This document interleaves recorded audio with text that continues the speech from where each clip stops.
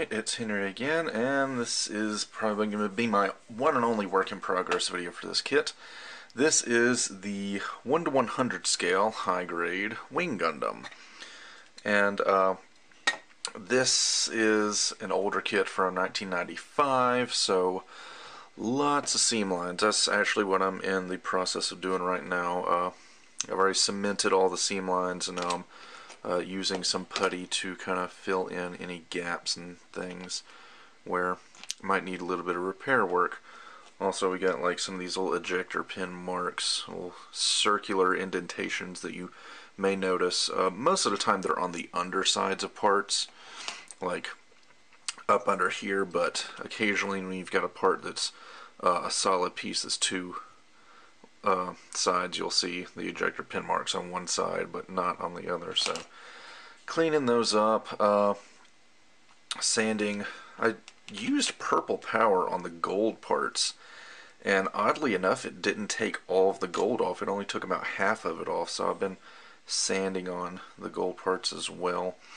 Not going to try to get 100% of the gold off, because if it's sanded smooth I should be able to paint over it and it'll be fine. The primer should cover that up pretty well. So lots of lot more seam lines on this kit than there were on the Death Scythe Hell and Ultron I did last year, so a bit more work on this kit. So gonna finish up cleaning here and then get a layer of primer on everything.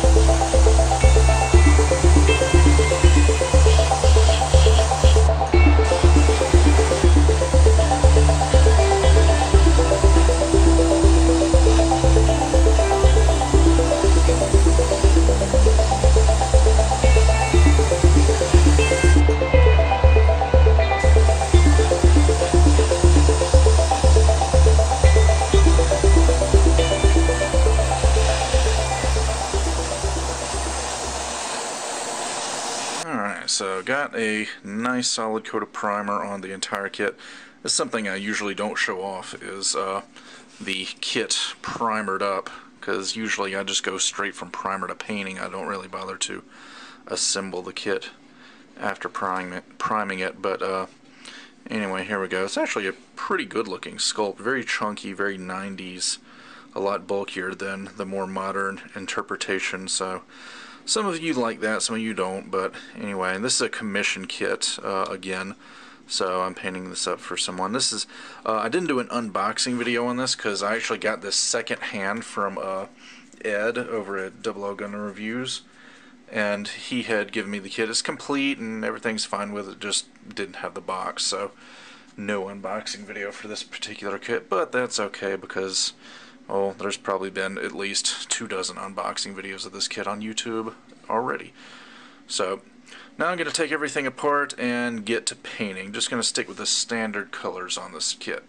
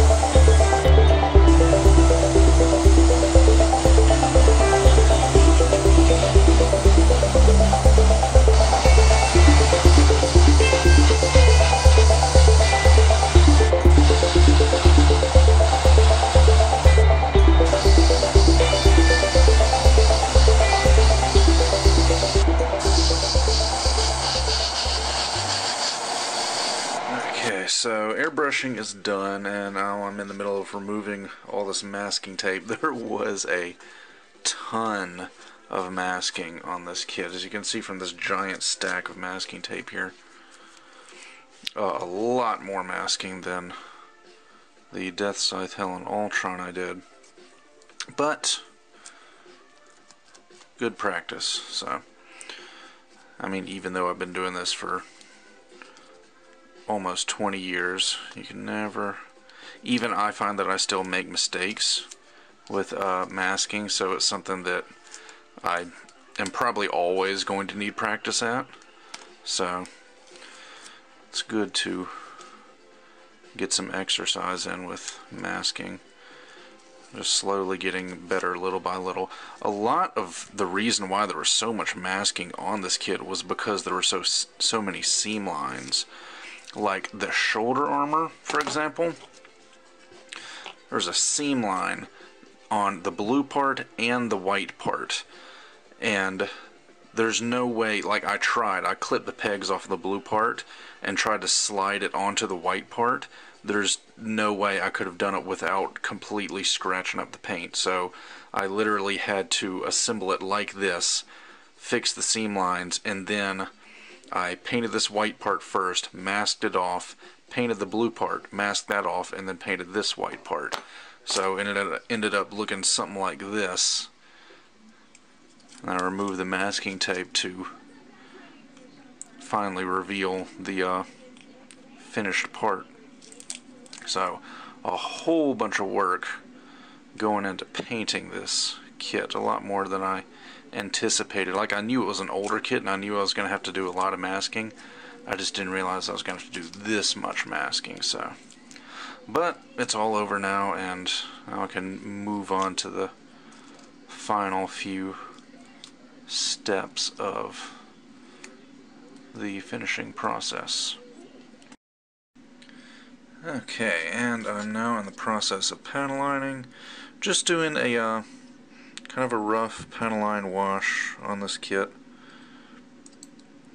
I'm not doing an all over wash because I am going to do a little bit of weathering, but I'm not going to do it very heavy at all. Just a little bit of chipping here and there, maybe a few little streaks and rust stains.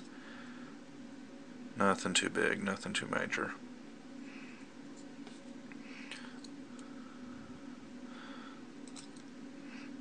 Just doing a quick pass with the wash like so.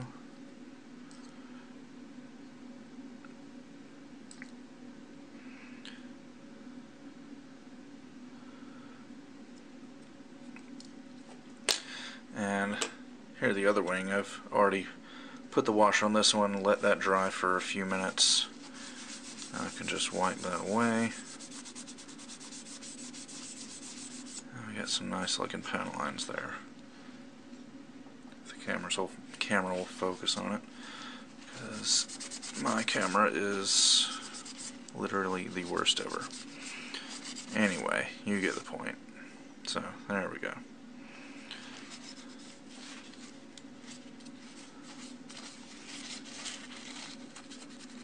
Getting to those little nooks and crannies and crevices.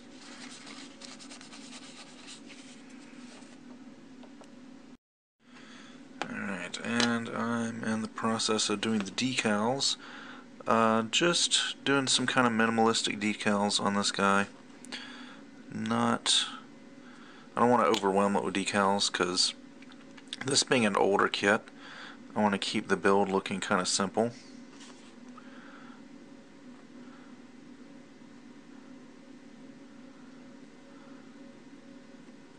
So just a few caution markings here and there.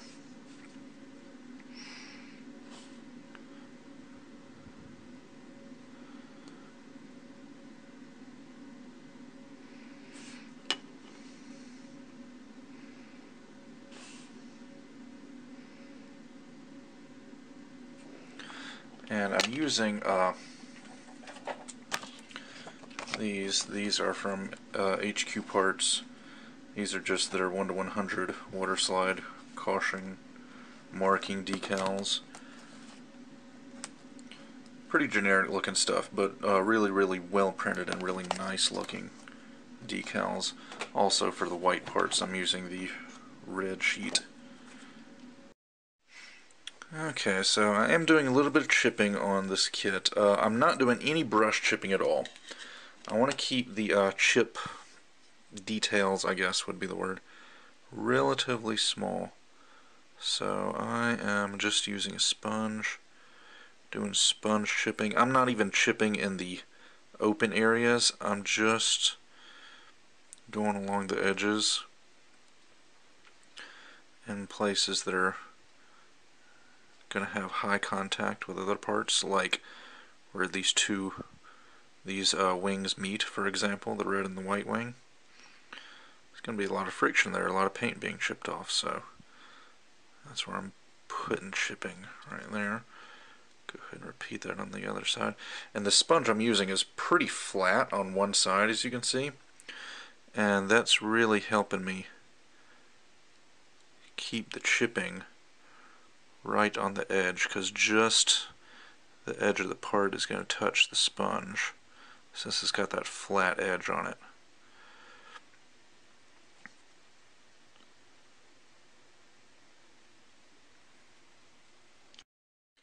Okay, very last thing I'm doing before top coat is a little bit of streaking. Just doing some rust stains with the Real Touch marker here. I've got the brown marker. Just put a little dab. Going with a Q-tip and pull down. It just makes a really quick, efficient little rust streak.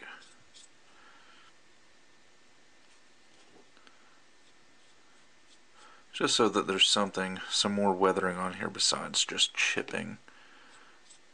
Since I'm not doing oils or anything with this kit, I wanted it to be more than just sponge chipping, so adding some rusty streaks on here.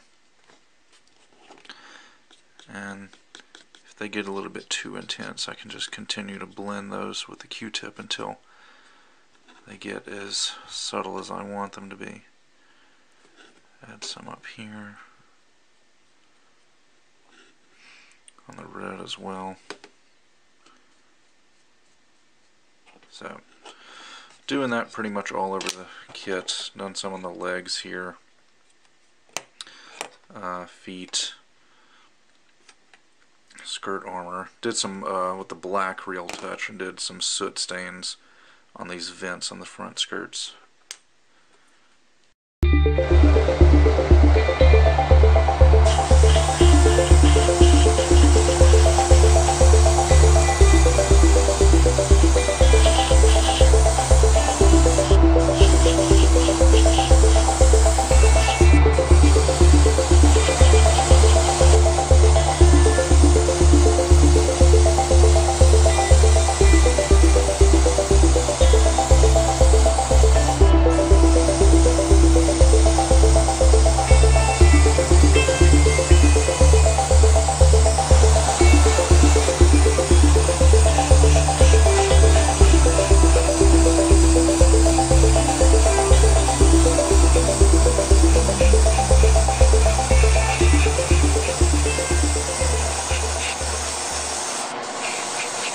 So I've now got everything top coated and ready for final assembly.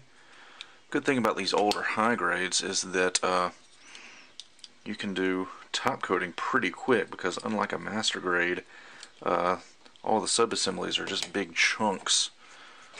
So I was able to do top coating in probably about 20 minutes. Anyway,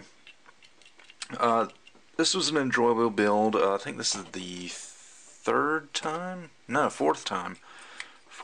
I've built this particular kit, the 1/100 high grade Wing Gundam. I really like the older 90s kits. They do look very, very toy-like and very primitive if you just snap them together and even just give them panel line with a Gundam marker. But if you really take the time to fill in the panel lines and fill in the seam lines, fix the seams, and do all the masking necessary and give it a really nice paint job. Don't even have to do any weathering, but that does add a little bit of extra oomph to it. But even just fixing the seams and giving it a really good paint job can make these 90s kits look really, really good. And a lot of the 90s Gunpla, most of the 90s Gunpla, have a lot of panel lines and details on them, so it's for people who like detailing stuff like that, it can be really fun. And lots of panel lines and stuff like that make for good weathering as well, so that's also a fun little bit that adds to the experience. Only thing I don't like about 90s kits is how Bandai was stuck on these polycap elbow joints. And the 1/144 scale ones had polycap hands. Those were also pretty awful. I painted the polycaps. A lot of people ask me what I do for, oh, the paint keeps flaking off my polycaps. Paint doesn't stick to polycaps very well, like, period. Even if you prime it, really no amount of prep work is going to keep the paint from flaking off. I mean, it'll stay on, but once you start messing with the polycap, that paint is immediately going to start flaking off little by little, and there's really not a whole lot you can do about it. So your best bet is to honestly just like replace the polycaps with plastic. That would be my only real suggestion in terms of a solution to that problem. So yeah, but really good looking kit. It does look very, very nice in terms of just it has a certain look to it. For people who like bulkier proportions and a lot of panel lines and details, it's actually a really good kit. It's one of the better Gundam Wing kits from the 90s, in my opinion. And my favorite Wing Gundam is still the Master Grade. I love the Master Grade Wing Gundam to death, but this one does have its own unique charm to it, and it just has a really nice vintage 90s look and feel.